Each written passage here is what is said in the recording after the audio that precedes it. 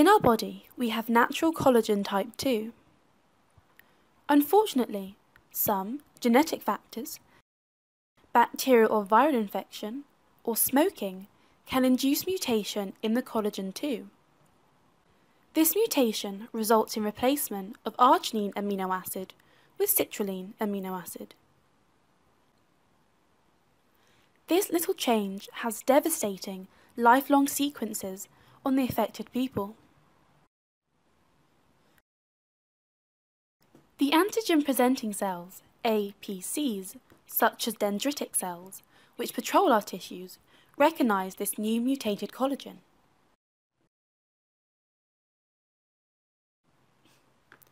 These antigen-presenting cells have specific detecting molecules on their outer cell membranes, called HLA molecules.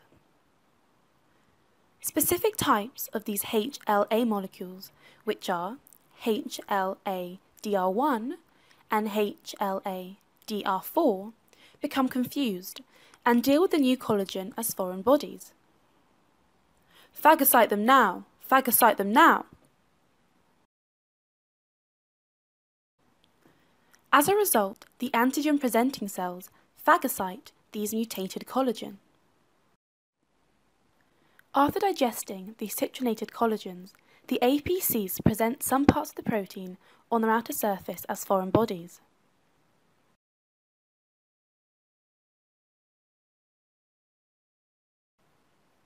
On the other hand, T helper cells in our body work as security detectors who search all antigen-presenting cells for any suspicious foreign molecules.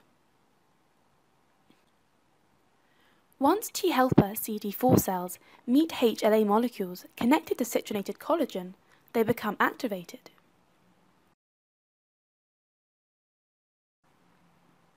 This activation results in production and release of cytokines IL-2, which have autocrine effects, as they come back to bind and activate their releasing T helper cells.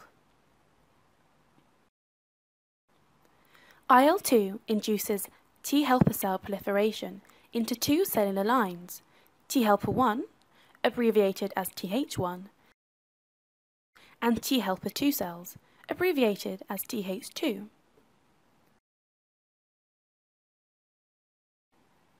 The Th2 stimulate the production of various antibodies, whereas Th1 are directed towards cell-mediated immunity and later production of interferon gamma and IL-17. Now we will focus on antibody production.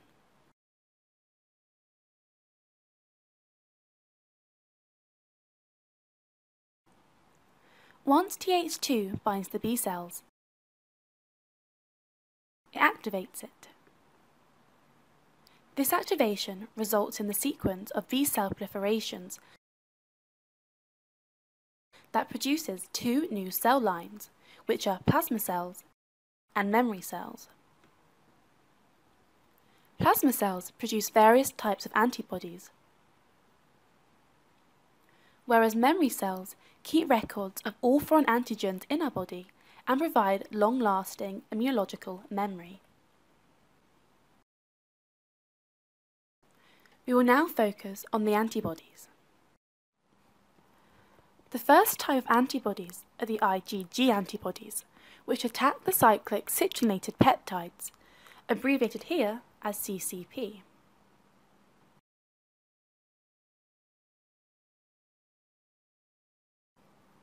The anti-CCP antibodies are specific markers for diagnosis of rheumatoid arthritis. The second type of antibodies are the IgM antibodies, which attack our IgG antibodies. So they are antibodies against our own antibodies. They are called rheumatoid factor, and they are very common in the serum of patients with rheumatoid arthritis. Now both types of antibodies travel through blood to the joints and even to other tissues. Remember, rheumatoid arthritis is a joint disease with systematic manifestations. Now let's focus on joints, where antibody complexes accumulation activates phagocytes and complement systems.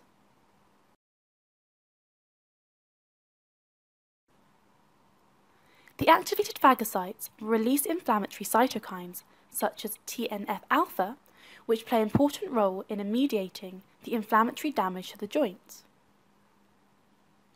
They also secrete IL-1 and IL-6. We also have IL-17 and interferon gamma produced by T cells. Additionally, complement enzymes activate the neutrophils in the joint synovial fluids.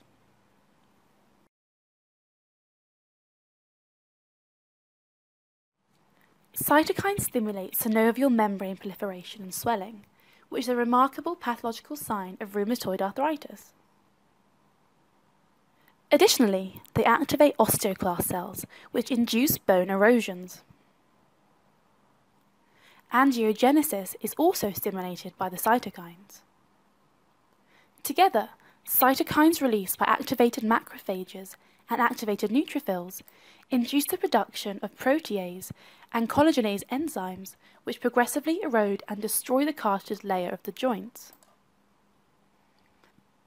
Narration reading by Carla Torov-Gibson, Pharmacology and Therapeutic Department, King's College London, KCL University.